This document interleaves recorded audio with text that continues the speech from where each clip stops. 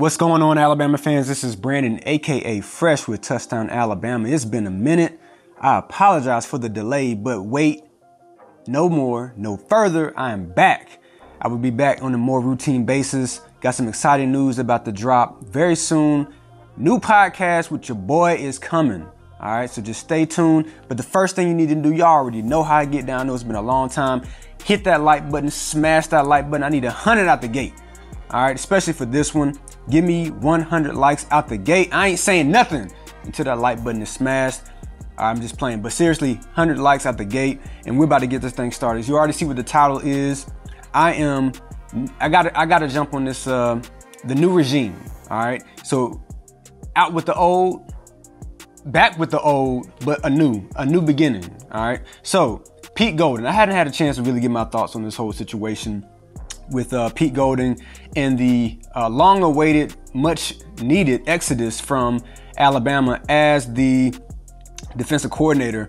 That was something that, if you know any Alabama fan, you just, talk to anybody, probably your neighbor that's an Alabama fan, that was just one of the things that was a big, elephant in the room, no pun intended, so to speak, with Alabama's, culture.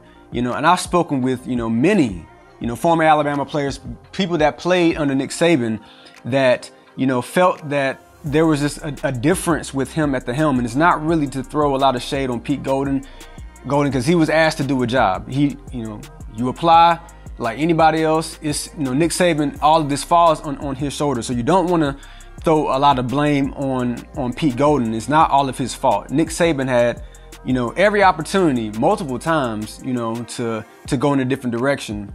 I think, where things, in my perspective, where things kind of fell a little bit flat was when, you have someone who's that intelligent, someone who's that dynamic in terms of, how they can probably spit things back to you. And that's something I'm pretty sure that impressed Nick Saban. However, you also have to have people that are going to run through a wall for you, and they can feel you in a sense. And one of the things that I always felt with Pete Golding, for example, was that, he was like a Toyota, like an Altima, a Nissan Altima, or, something like that. That's the type of school that he needed to kind of be associated with. Alabama is a Ferrari. It's a Lamborghini. You know what I'm saying? You can't have somebody that's used to driving an Altima and all of a sudden throw them into, a Ferrari. You know what I'm saying? A Bentley. You know what I'm saying? That's what, you needed for someone that can handle that type of engine. And Pete Golding, he just was not that guy. I mean, pretty much the majority of the time, if you go from a Nick Saban defensive coordinator, assistant head coach type role, and you've been there for 3+ years, sometimes even less than that, there's a head coaching job waiting for you. There's nobody that picked up the phone for Pete Golding. Nobody picked up the phone to call Pete Golding. And again, I don't feel like I want to knock the guy, but that should have been a telltale sign for Nick Saban. And you have 1,000 fans, or thousands, 100,000, millions of fans screaming to the top of their lungs.